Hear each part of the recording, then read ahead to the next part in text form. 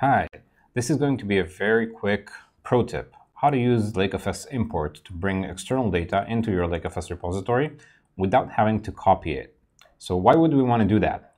So the use case for import is when we have external data, something that isn't managed in lakeFS, and we want to bring it into lakeFS to enjoy all the capabilities, right? Being able to branch off of it, commit, merge, rollback, to have all these capabilities, but without copying lots of data into another location just in order to do that.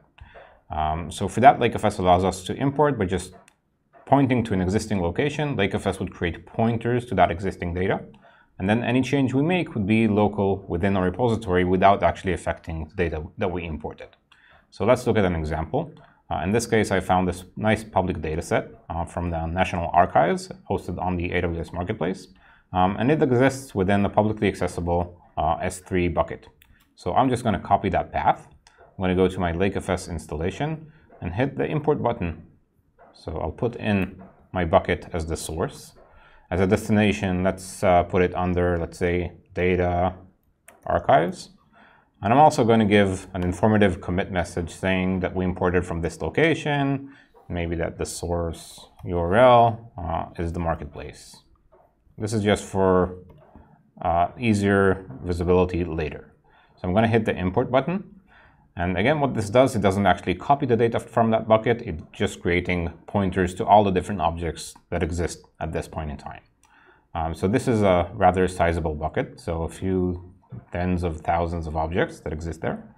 And as you can see, it only took like a few seconds to actually import all this data in.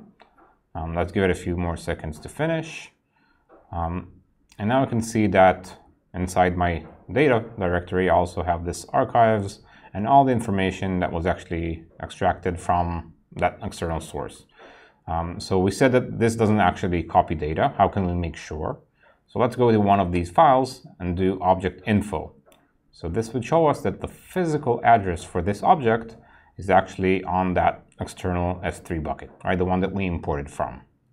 And what I can also do is if I go to my commits and see that I have this really nice commit that introduced this data, again, with all the useful information that we added, and I do calculate change summary, I see that I loaded 31,000 something objects, totaling 6.4 terabytes. And it only took a few seconds, right? And this could have been millions of files, even petabytes of data. And because this is metadata only, it would only take seconds.